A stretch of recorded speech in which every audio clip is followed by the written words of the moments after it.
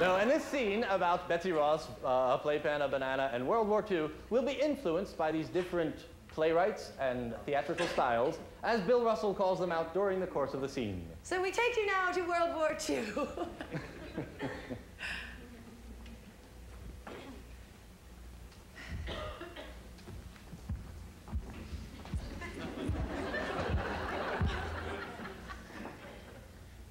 Who needed the flag?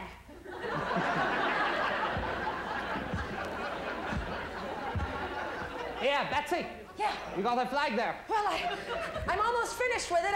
Almost finished? This is our 5th war.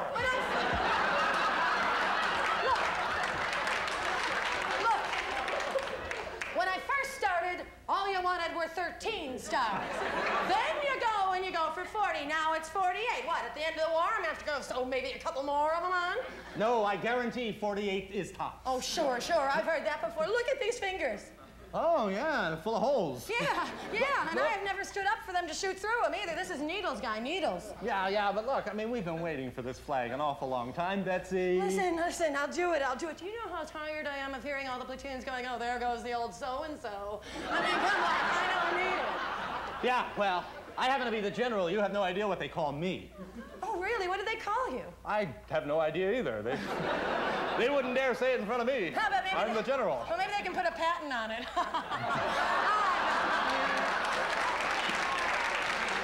Another line like that, and you're spending 6 months in the playpen. Oh, no. No, not the crib. Yeah, you're going to the crib, sweetheart. Oh, please, I've heard about the crib. They're awful in this war. Freeze. Continues a play by Tennessee Williams. But if y'all come into the crib with me now, I don't know, maybe we could... Play with my rattle. Oh, y'all got one? Yeah, I'm a general. I get lots of toys. Well, listen, now I would just sit here on this bunker. Oh, there was a bunker in one of those other wars, too. But I will sit here on this bunker, and I will sew that flag. Okay, look, you finish that flag real fast. Oh, I will. Because we got to go charge up there, and we got to go defeat the Hun. The Hun? The Hun. Okay, sweetie. Don't get fresh. All right. All right, you get sewing. I'll just check out these explosive bananas. Oh. Freeze. Oscar Wilde. Bananas that explode. Yes, it's the latest thing. There's nothing quite so surprising to the enemy of one's country as to bite into a piece of fruit and have their head blown off. I can see where that would be rather pithy, wouldn't it? Yes. Yes. Yes, and I assume it will catch on after the war just for stunts and pranksters, you know the type. Yes, I see. Well, do all the men have them? I mean, do you take those bananas and dole them out? Oh, no.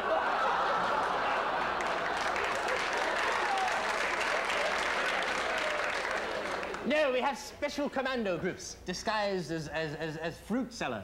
Freeze. Wagner. Then we'll take the banana and we'll pass them out to all the troops that be. Yes, and then when they've got them, they can defeat those Huns, even though I sort of feel bad about fighting them. Well, we must do it. Oh, come on, I will help you after I finish my flag. All right, we'll unfurl the flag and hurl our bananas. Oh, look out, you Huns, we're coming on the hill. We'll throw the bananas at you if we will. You will be destroyed by us, so it's real, and you'll lose all of your appeal.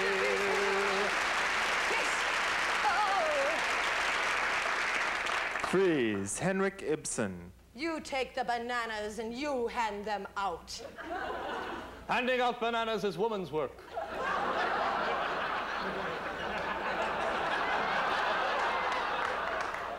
First, we have a flag that I must sew. Yes. Then we have bananas I must pass out. Yes. I feel that maybe the general should be in the crib, for he is acting like an infant. Generals don't act like infants. They're really that way. Freeze. Harvey Firestein. Oh, come on, get in the crib. I'll try it on just once. Okay. But you know, I don't usually spend any time in cribs. Well, no. I mean, usually I spend my time in tanks and things like that. I don't feel comfortable in cribs. Give me a banana. Okay. You know, I love your gold lame uniform. Do you? Mm-hmm. You like it, really? It's you. It like really is. Freeze. Harold Pinter. Why? Why are you so interested in my uniform? It suits you well. And what do you mean by that? I don't know.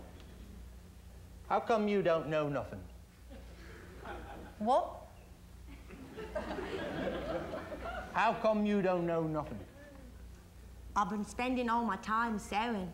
Freeze. William Shakespeare. And good my lord, yea, I have many a time up and down the sea mid gone.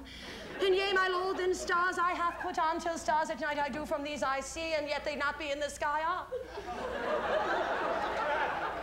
Nay, lady, and if thou wouldst not into the sky look, and that stars pluck down and onto that cloth place, then thy job would o'er be. Here, my lord, I do, yea, around my house with needle and thread and mayhaps cushion of pin walk. And I am a lonely person.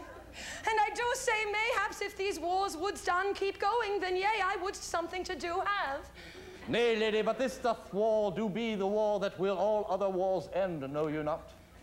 And that once we do this banner underneath to have, then we can all the breach flow ourselves, and calling out to God and nature, God for England, Ike and St. George, that we might they conquer, and thou couldst the credit from it get, for thou didst with thy hands make that which our hearts did follow all the front. Now, my lord, wouldst thou that to me again say?